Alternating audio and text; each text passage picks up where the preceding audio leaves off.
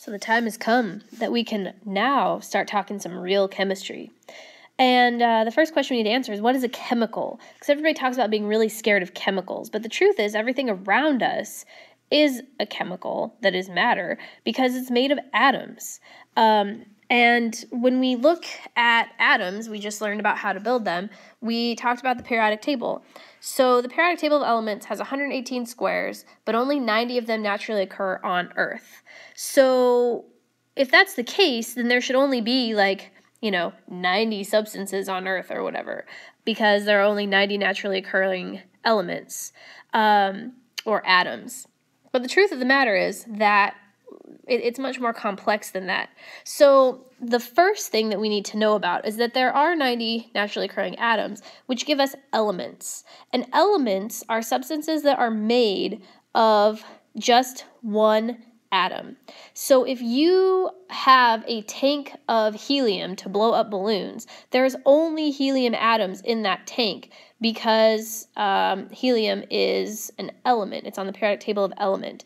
But it's millions of those. So sodium is an element. And if you had a chunk of sodium, then you would have a bunch of Na atoms, a bunch of sodium atoms. Potassium is also an element. So if we were to look at potassium under an extremely strong microscope, we would just see a bunch of potassium atoms, which you can represent as circles with K's in the middle of them. And it would be all potassium atoms. So elements are made of all of the same atom. And that's kind of why we call them elements, because you can't make it any more simple than that. It's kind of like letters of the alphabet. There's nothing really more simple than letters of the alphabet. So now, how do we get millions of substances out of these 90 elements? And the key is that the atoms stick together, just like letters in the alphabet stick together to give us all of the different words that we have. So we have 26 letters in the alphabet and we get millions of words. We have 90 naturally occurring elements and we get millions of substances. Same kind of idea. So let's look at H. H stands for hydrogen. Hydrogen is an element. It's on the periodic table of elements. And if you have a bunch of hydrogen atoms, you have elemental hydrogen. O is oxygen. It's on the periodic table as well. And if you have a bunch of oxygen atoms, then you have the element of oxygen. A bunch of the same atoms, right? There's our fun friend oxygen. That's how we know they're elements. They're on the periodic table. And they also have an atomic symbol, which is on the periodic table. They only have one thing in them, and that makes them elements. Now, if we take two hydrogens and we stick them to one oxygen, we get water. And we write that H2O. I'm going to show you what that means in just a second. So we can stick H's and O's together and get a whole new substance of water.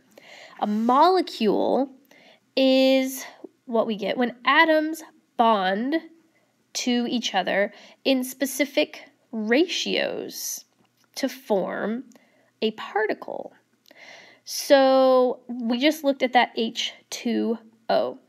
And that H2O tells us that we're going to have two H's and one O. We could also have a situation where we could get H2O2, which is a totally different thing, where we get two hydrogens and one oxygen. A different molecule and one atom can make a huge difference, because the thing on the left is water. It's a water molecule, and the thing on the right is a hydrogen peroxide molecule, one of which we need and we can drink, and it's just fine, and the other one, if you were to drink, it would poison you.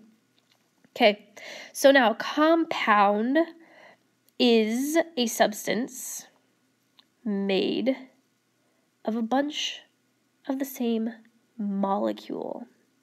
Okay, so elements are made of atoms, compounds are made of molecules. Atoms and molecules are the particles that make up the larger substances. So for example, table salt, NaCl, that is a formula that tells us that it's made of a sodium and a chlorine. And table salt, the substance, is made of a bunch of sodiums and chlorines bonded or stuck to each other. The compound is the substance, and the molecule is the individual particle within that substance, but they're all identical to each other. So then let's look at a few of the different models that we have in order to represent these compounds. The first thing that we're going to see the most common is the chemical formula, because it can be typed and it can be written, and every scientist across the entire world speaks in these chemical formulas. They're all the same no matter what language that you speak. What we do is we take atomic symbols and subscript letters to represent the number and type of atoms in each molecule of a compound. Okay? So we're going to go back to our easy one, our fun friend, the H, the 2, and the O. Notice that that 2 is below. It's very important that it's below. It's a subscript. So the 2 tells us about what is before it, and that tells us we have 2 hydrogens. Now notice there's nothing after the oxygen. It's an assumed 1, so that means we have 1 oxygen. So the number tells about what is before it, okay? And this is for each molecule inside of the compound of water. Let's take a look at another one. If we have CO2, now C and O are 2 different capital letters. They're 2 different atoms. So we have 1 carbon, the assumed 1, and we have 2 oxygens. So in order to draw a carbon dioxide molecule, we would need 1 carbon and 2 oxygens stuck to each other. Let's take a look at something else. We could get a K and a B and an R. Now to slow it down here for a second, each new capital letter is a new atom. Remember, because on the periodic table, we have a capital at the beginning and then lowercase. That's why it was important. So we have 1 potassium is assumed, right? And then a new capital gives us 1 bromine. How do we know? Periodic table, friend. And we get KBr, potassium bromide molecule stuck together. How do I know the naming? How do I know what order they go in? It's okay. We're just looking at understanding how to go from a molecule to a formula to a molecule, okay? There's a couple of different ways that we can represent these chemical formulas then that aren't necessarily written out or typed on a computer. First one's a space-filling model. So again, we have our H2O, and it's where we have circles around our symbols, and they touch each other. So each circle touches the other circles. Then the ball and stick model, some people like this, and there's pros and cons for both, where the circles are around the symbols, but then they're connected with lines to separate the atoms from each other a little bit better. They have the exact same meaning, though. So no matter which one you see, you know that they're both 2 H's, 2 hydrogens, and 1 oxygen stuck to each other. They're representing water molecules. Okay, so let's switch it up again. Here's some more examples, and we're going to use Legos this time. So iron is an atom. It's an element, Fe. So if we have a bunch of these guys here, a bunch of the same Lego, then they are individual, unattached atoms, which means that iron is an element. Okay? It's a bunch of atoms. Now, let's separate the board here. And oxygen, O, is also on the periodic table. It has a singular symbol. And to represent the oxygens, each one of those is an individual unattached oxygen atom. So oxygen also is an element. Okay, so we have 2 different elements. Now, if we take these 2 elements and stick them together in very specific ratios, I have 3 oxygens and 2 irons. 1, 2, 3 oxygens stuck to 2 irons. 1, 2, 3 oxygens also stuck to 2 irons. Okay, so all of the same molecule. Now we have Fe2, O3, and that is called rust, friends. So when iron atoms, 2 iron atoms attach to 3 oxygens, we get the compound of rust, which is made of Fe2O3 molecules. Let's take a look at another ejemplo.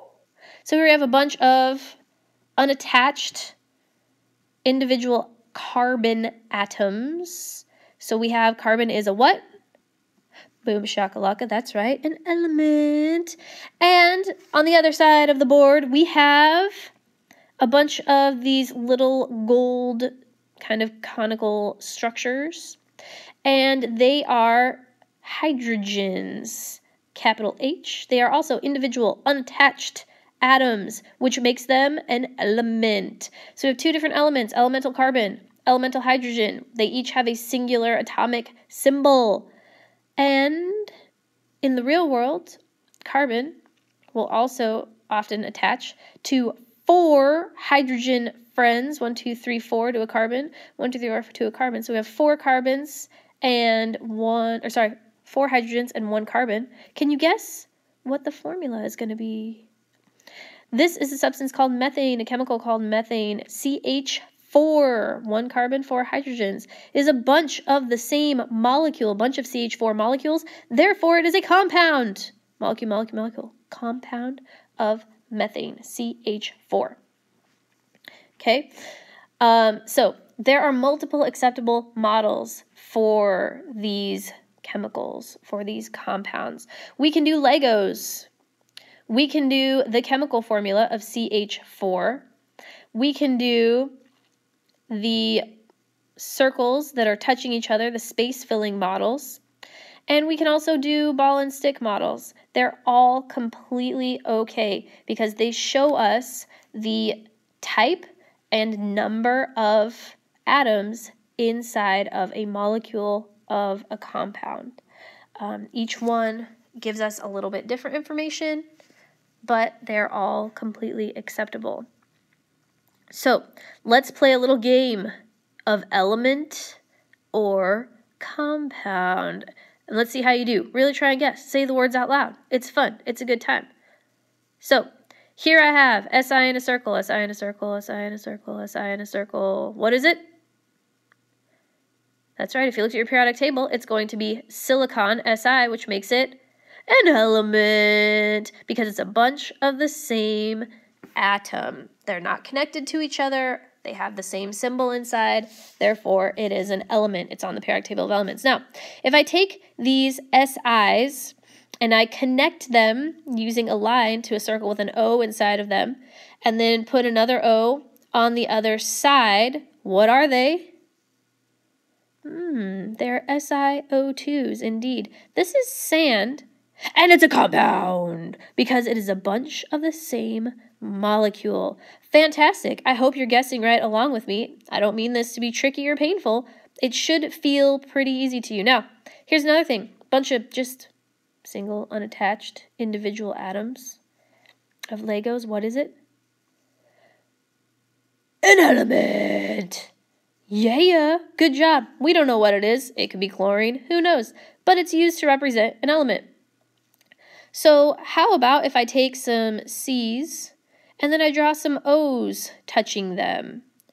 And these are separate. Sorry, I'm a little boo-boo there. What is it? That's right. It's a compound. Very good. How did you know? Because it is a bunch of C's attached to O's. It's carbon monoxide. It's a bunch of carbon monoxide molecules. Therefore, it is a compound.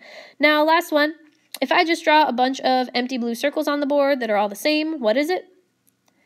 You know it. It's an element because it's a bunch of the same atom. You got it. Good job. We can move on now.